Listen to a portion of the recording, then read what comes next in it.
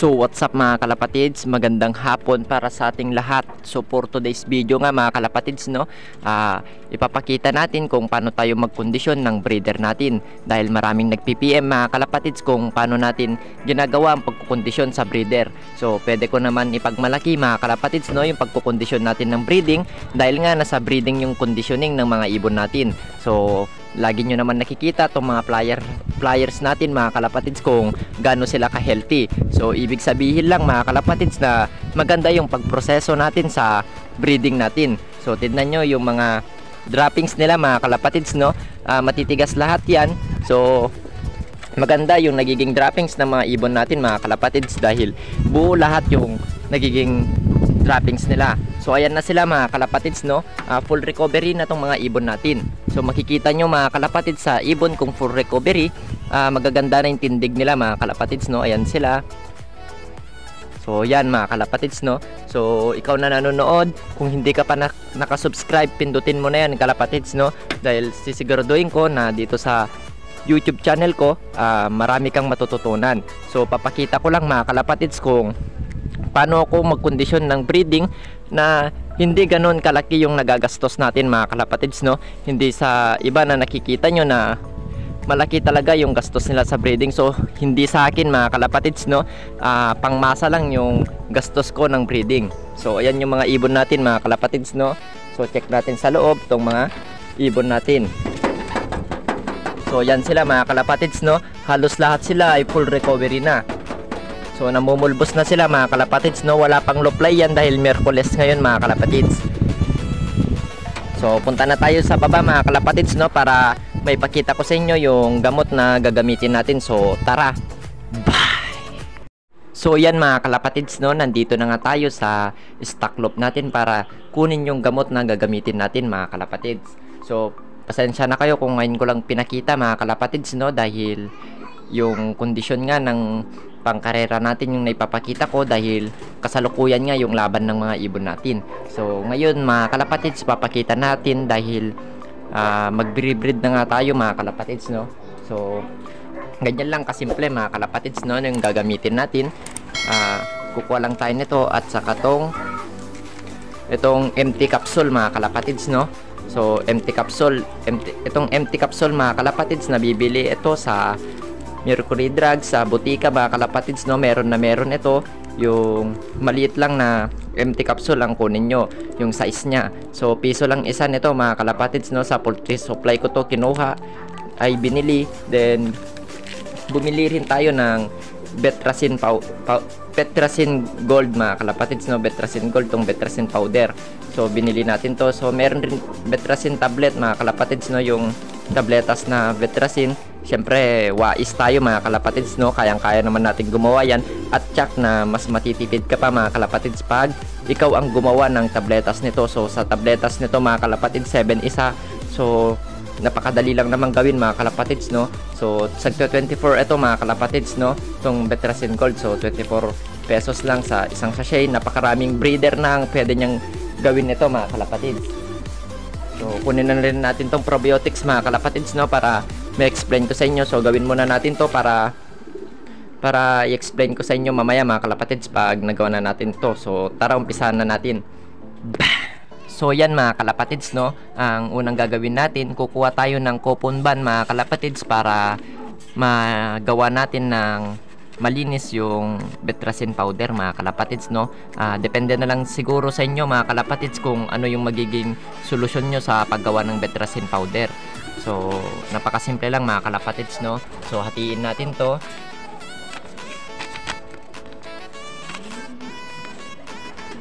So yan mga kalapatids, nahati na nga natin.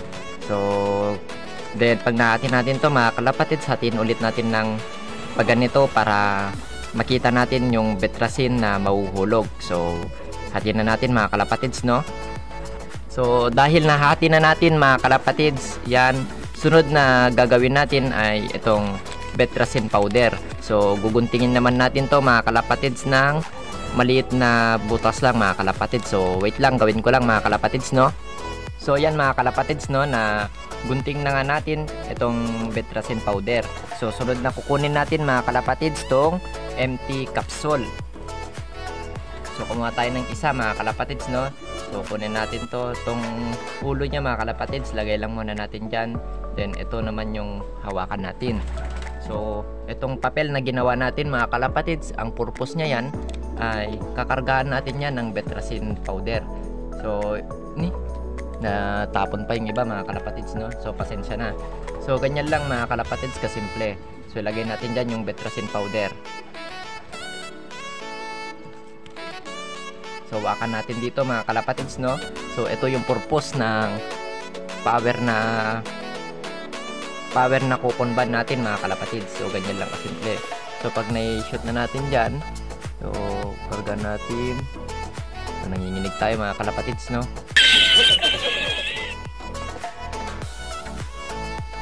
Uy, marami tayong nailagay.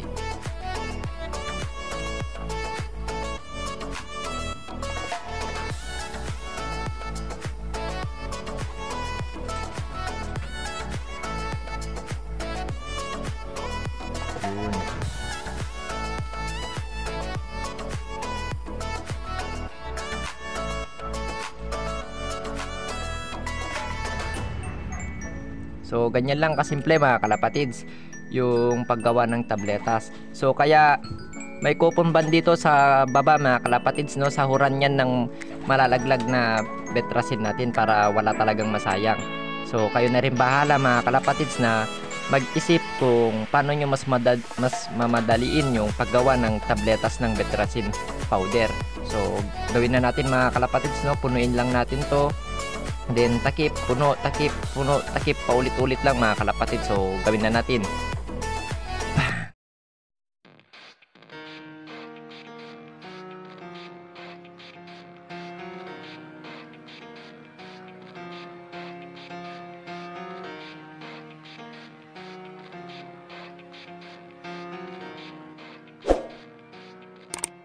It starts with one thing.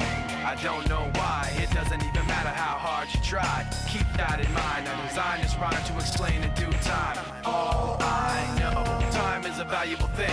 Watch it fly by as the pendulum swings. Watch it count down to the end of the day. The clock takes life away. It's so unreal. Didn't look out below. Watch the time go right out the window. Trying to hold on, didn't even know I wasted it all just to watch you go. I kept everything inside, and even though I tried, it all fell apart. What it meant to be will eventually be a memory of a time I tried so hard and got so far. But in the end, it doesn't even matter. I had to fall to lose it all. But in the end, it doesn't even matter. One thing, I don't know why. It doesn't even matter how hard you try. Keep that in mind. I designed this rhyme to remind myself how I tried so hard. In spite of the way you were mocking me, acting like I was part of your property, remembering all the times you fought with me, I'm surprised it got so. Things aren't the way they were before. You wouldn't even recognize me anymore. Not that you knew me back then, but it all comes back to me in the end. You kept everything inside, and even though I tried, it all fell apart. What it meant to me will eventually be a memory of a time when I tried so hard and got so far. But in the end, it doesn't even matter. I had to fall to lose it all. But in the end, it doesn't even matter. I put my trust in you, pushed as far as I can go for all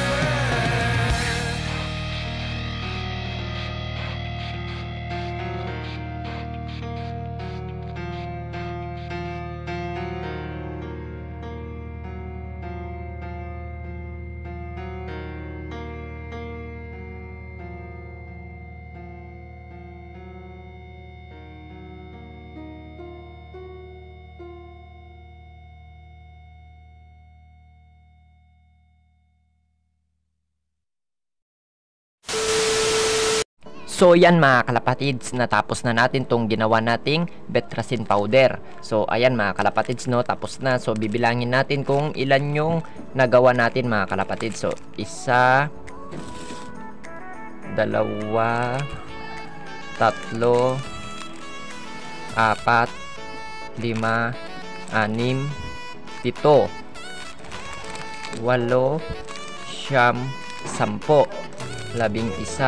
7, 8, 9,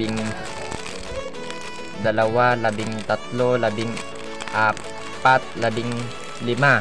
So may 15 na capsule tayong nagawa mga kalapatids, no? 15 na capsule yung nagawa natin. So may natira pa mga kalapatids, marami pang tira. Ayan, no. Marami pang tira to mga kalapatids, no, pero 15 nga lang yung kailangan natin. So 15 yung nagawa natin mga kalapatids. So sa 24 ang betrasin powder. So pag bibili kayo ng tabletas mga kalapatids, no, 7 isa.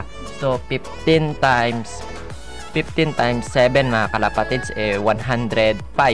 So ima-minus natin yung 24 sa 105 mga kalapatids, ang total niya ay 82. So yung 82 mga kalapatids sayang. So 82 yung nakuha sa'yo ng pagbibili mo ng tabletas. Kung yung 82 di pinagmerienda mo na lang mga kalapatids, no, maging wais ka minsan mga kalapatids. So isipin mong mabuti kung ano yung mas magpapaganda mga kalapatids, no, kung makakatipid ka. So piliin mo yung makatipid. So napakamabuti yan. So balik na tayo sa topic mga kalapatids, kung paano natin to gamitin, dahil naipakita ko na sa inyo mga kalapatids kung paano tayo gumawa ng tabletas. So tara mga kalapatids, kumuha tayo ng isang example natin na breeder. So ito yung kinukondisyon natin mga kalapatids, no. Ang line niya to ay John Arden, crossbreed siya sa Reso. May 10% siya na Victor Rim. So nagtapos ito mga kalapatids sa 500 plus kilometer. So ginamit na natin siya mga kalapatids, no. So hento, tignan nyo yung conditioning niya mga kalapatids, no, namumulbos na. Mas maganda mga kalapatids na magkondisyon kayo ng breeder na healthy na siya, mataba siya mga kalapatids. Yung bumubuka na, mas agresibo kasi yung mga bad bacteria nila. So mas maganda mag-condition kayo ng ganun. Pag payat na payat yung ibon nyo mga kalapatids, wag kayo agad magpupurga. Hindi kaya ng ibon natin yan. So parang tao lang din mga kalapatids, no, pag nangihina tayo, vitamins yung tinetake natin. So ganyan lang kasimple mga kalapatids, no. Wait lang. So ito, kukuha tayo ng ginawa natin mga kalapatids. So hapon ngayon. So isubo natin mga kalapatids para makita nyo. So wait lang mga kalapatids, no, nag-iisa kasi tayo.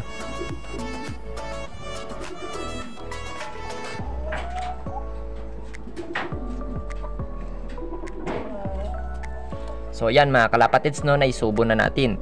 So ang pagbibigay ng betrasin mga kalapatids, ng betrasin powder, maga hapon. So maga hapon mga kalapatids, no, ang pagbibigay niyan. So plain water lang ng AM at PM. So 3 days nyong gagawin yan mga kalapatids. So ibalik lang natin tong breeder natin para ma-explain ko ng mabuti sa inyo kung paano ko mag-kondisyon ng mga breeder namin. So bye! So yan mga kalapatids, nandito na nga tayo sa breeding section natin. So ito yung pinakita ko sa inyo kanina mga kalapatids, no. So maga ngayon. So ang pagbibigay nga ng betrasin mga kalapatids, no, maga hapon. So depende na lang sa inyo kung bago kumain o pagkatapos kumain. So nagbigay ako ngayong hapon mga kalapatids ng pagkatapos nila kumain. So ganun yung pinagbigay ko. So ulitin ko mga kalapatids, no, hindi ko po sinasabi na gayahin nyo ko. Pinapakita ko lang yung paano ko magkondisyon ng mga breeder natin. So ganito lang kasimple, no mga kalapatids. Day 1 mga kalapatids, siguraduhin natin na hindi lugon yung mga ibon natin. So yun ang pinaka-importante mga kalapatids, no. Pag hindi lugon, o di okay. So siguraduhin rin natin na maganda yung pangangatawan nila. So pag maganda mga kalapatids, ang unang gagawin natin, purgahin natin sila mga kalapatids. So pag napurga natin, kinabukasan magbigay naman tayo mga kalapatids ng probiotics o kaya brewer yeast. So pag marami yung ibon nyo, punta kayo sa probiotics. So pag kunti naman yung ibon nyo, pasok kayo sa brewer yeast. So yung brewer yeast, 2 pesos lang isa yun mga kalapatids, no? Nabibili yun sa Mercury Drugs. So yung probiotics naman, marami kayong pagbibilan dyan, pero tignan nyo lang yung pagbibilan nyo, yung pagkakatiwalaan nyo. So papakita ko sa inyo mamaya mga kalapatids, no, kung ano yung ginagamit kong probiotics o ano naman yung itsura ng brewer yeast. So pag nabigyan na natin, so day 1 Purga, day 2 probiotics. Bakit nga ba probiotics mga kalapatids o kaya brewer yeast? So para may balik lang yung good bacteria na nasama na natanggal sa pagpupurga natin. So kinabukasan mga kalapatid, sunod na gagawin natin day 3, bigyan naman natin sila ng anti-stress mga kalapatid, no? Pwede yung victory pills.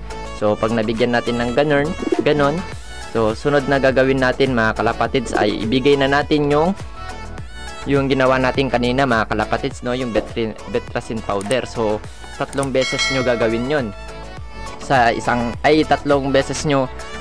days nyo gagawin yun mga kalapatids, no? Sa isang araw, 2 tablet yung nauubos nila. So maga hapon, kinabukasan niya ulit mga kalapatids, no? So bigay niya na yung probiotics na ginagamit nyo o kaya brewer yeast. So pag naibigay nyo yun mga kalapatids, recovery, then bigay nyo naman mga kalapatids yung pang-cancer mga kalapatids, no? Yung nabibili dyan na alam nyo yung pang-cancer, so pwede nyo gamitin yun. So isa lang mga kalapatids, no? Isang araw lang, tapos recover. So pag alam nyo mga kalapatids na namumulbos na sila, pwede nyo ng isa lang.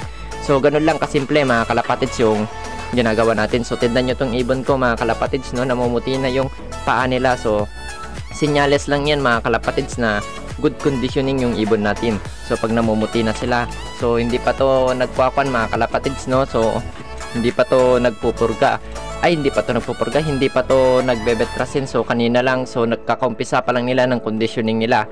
So iwasan rin natin mga kalapatids na merong grit sa pakainan nila. So tanggalin natin yun mga kalapatids habang nagko-condition tayo. So lagi rin natin i-check yung mga ipot nila mga kalapatids, no?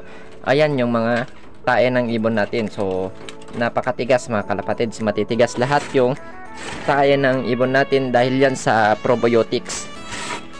So ganyan lang ginagawa natin mga kalapatids, no? At explain ko lang din sa inyo. So yan mga kalapatids, no, pag umpisa ng conditioning nila, okay lang na nagkikita sila. So napurga natin sila, okay lang. So pag inumpisahan na natin na magbigay ng betracin powder mga kalapatids, harangan na natin yung divider nila mga kalapatids, no? Takpan natin para hindi sila nagkikita, para mas lalong umakyat yung conditioning nila. So tignan nyo mga kalapatids, halos sabay ko lang kinondisyon yun, pero mas condition yung nakatago doon kasi nga wala silang nakikitang kalapati mga kalapatids, no? Mas okay kasi mga kalapatids na mas mabilis na umakyat yung conditioning ng breeder nyo pag hindi nila nakikita yung isa't isa. So sa una, pag nagpurga ka, okay lang na makita nila. So para magkaligawan na sila, para pag magsasalang na kayo, hindi na sila mag-aaway.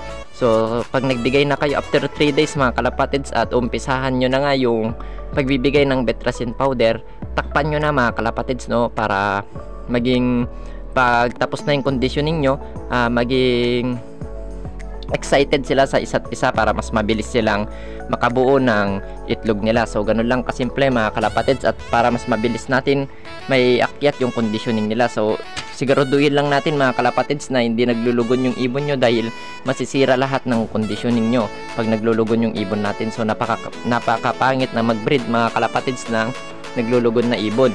So ganun lang kasimple mga kalapatids, no, ang pagbre-breed. So isulat natin mga kalapatids para hindi tayo malito, no. So tara. So yan mga kalapatids, no, inanda na natin tong ballpen na gagamitin natin. So umpisahan na natin mga kalapatids. So day 1 mga kalapatids, no. So tulad ng sabi ko, i-check nyo muna mga kalapatids, no, pag maganda yung ibon na i-breed nyo, wag dapat naglulugon. So day 1 mga kalapatids, magpupurga tayo. Purga. So day 2 mga kalapatids, ang gagawin naman natin ay magbigay tayo ng probiotics. So pwede rin brewer. So depende sa inyo mga kalapatids, no, kung anong mas gusto nyo dyan. So pwede yan dalawa. So day 3 mga kalapatids, no, recovery pa rin yung ginagawa natin. So pwedeng victory pills, so pwedeng electrolyte. So depende sa inyo mga kalapatids kung ano yung alam nyo na pang recover sa ibon natin. So day 4 mga kalapatids, yung ginawa natin na tablet mga kalapatids, no, yung betracin powder, betracin. So pwede rin sa inyo mga kalapatids, no, kung hindi na kayo gagawa ng tablet, ihalo nyo na lang sa tubig nila kung masyadong marami yung breeder nyo at tinatamad kayo mga kalapatids na subo ng subo. So pwede rin yun, basta ako ganito lang yung ginagawa ko. So betracin, maga, hapon mga kalapatids, no, AM at PM. So day 3 natin ay 3 beses natin gagawin yan mga kalapatids, no. So day 4, day 5, day 6, same lang sila. So bale 3 na mga kalapatids, no. So day 7 mga kalapatids, ang gagawin naman natin ay magbibigay ulit tayo ng probiotics para may balik ulit yung good bacteria na natanggal sa ibon natin. So probiotics ulit. Then depende sa inyo ulit mga kalapatids kung gagamit kayo ng brewer yeast, no mga kalapatids, no. Depende sa inyo kung brewer yeast yung type nyo. So pag tapos natin nagawa yan mga kalapatids, day 8, so recovery ulit ng ibon natin. Recovery. So pwede yung recovery nyo mga kalapatids ay maligo. So depende sa inyo mga kalapatids. So recovery, so mas maganda kung recover muna, no. So pag naka-recover na yung ibon natin, pasok ulit tayo sa day 9. Magbigay naman tayo mga kalapatids na canker, yung pang-canker mga kalapatids, no. So pwede nyo gamitin yung produkto ng rock dab mga kalapatids, no. So legit naman yan. So ginagamit naman ng karamihan yan. So canker. So isang araw lang yan mga kalapatids. Then day 10, so recovery mga kalapatids. So yan ay probiotics pala mga kalapatids, no. So probiotics ulit yan. Depende sa inyo kung brewer yeast. So antibiotic kasi to mga kalapatids, kaya kailangan natin pag nag-antibiotic kasi tayo, kailangan natin sundan agad ng probiotics mga kalapatids. Yun yung pinaka-importante. So antibiotic. So antibiotic tong canker mga kalapatids, antibiotic pa rin yan. So recovery, so day 11 na tayo mga kalapatids, no. Recovery, pwede sa inyo kung maligo yung pag-recover nyo. So pag nagawa nyo na to lahat mga kalapatids, no, yung day 11, so sabihin natin 2 linggo. So 2 linggo lang talaga mga kalapatids yung paggawa natin. So day 12 nga mga kalapatids, maliligo na sila. Maligo. Then salang na mga kalapatids, okay na yan. So yan yung nagawa natin. So sa day 1 purga, day 2 probiotics, so day 3 victory, yung day 3 nga mga kalapatids, no, recovery. Day 4, day 5, day 6 yung betracin powder, maga, hapon yung pagbibigay. Then pag nagawa natin yon, magbibigay naman tayo ulit ng probiotics para may balik yung good bacteria na natanggal sa ibon natin. Then recovery, canker, probiotics ulit mga kalapatids, no, para may balik nga ulit yung good bacteria na natanggal sa ibon natin. Recovery, tapos ligo na. So yung ligo mga kalapatids, pwede nating isalang dyan. So ang sunod na gagawin na lang natin mga kalapatids, pag natapos na natin to, naibigay na natin to sa mga ibon natin, observe mo sila mga kalapatids, no, kung mag-aaway sila para hindi sila magkasugat ng muka. So lagyan nyo muna ng divider para magkita ulit sila. Pero check na pag nagkita na sila nung una, tas sinara nyo, pag nagkita sila mga kalapatids, hindi na mag-aaway yan dahil sabik na talaga sila sa isa't isa. So ganun lang kasimple mga kalapatids yung pagkukondisyon natin. So 2 linggo lang. So payo ko lang mga kalapatids, no, may nakikita nga kayo sa YouTube, kung mapapansin nyo, yung kung ano yung ginamit nilang product mga kalapatids, hanggang sa huli ganun pa rin yung product na gagamitin nila. So pag-aralan yung mabuti mga kalapatids, no. Dapat alam nyo na yung tao na nagsasalita, pakiramdaman nyo kung pinopromote niya lang ba yung produkto. So isipin yung mabuti yun mga kalapatids, no, dahil hindi biro yung ginagastos natin sa breeding. Kaya mag-isip-isip kayo mga kalapatids, no. Mapapansin nyo naman sa mga iba't vlogger na pinopromote lang nila yung mga produkto. So So mahirap kasi magpangalan mga kalapatids, no, ng mga produkto. So ganun lang kasimple mga kalapatids, no. Pag-aralan nyo kung okay ba, mapagkakatiwalaan ba yung nakikita nyo. So ito yung ginagamit nating probiotics mga kalapatids, no. So nakita nyo naman kung gaano kaganda yung mga droppings ng ibon natin, tong secret probiotics. So pwede nyong i-PM kung saan ito nabibili mga kalapatids, no. Pangmasa lang ito, napakamura mga kalapatids, napaka-effective pa. So ito yung Facebook account ng pagbibilan nyo kung sakaling magugustuhan nyo. So yan. So siya ang i-PM nyo mga kalapatids, no, sa buong Ilocos. Ito yung karamihan na ginagamit namin mga kalapatids dahil napakaganda talaga itong probiotics nya. So yung betracin powder nga mga kalapatids, no, pag itatago pala natin yon, bago ko tapusin tong video, pag itatago nyo yun mga kalapatids, ilagay nyo sa bottle na walang laman o kaya isupot nyo. So iwasan yung mainitan at mahanginan mga kalapatids dahil magbabasa-basa. So okay na mga kalapatids, no, maraming salamat sa inyo. Happy flying, bye.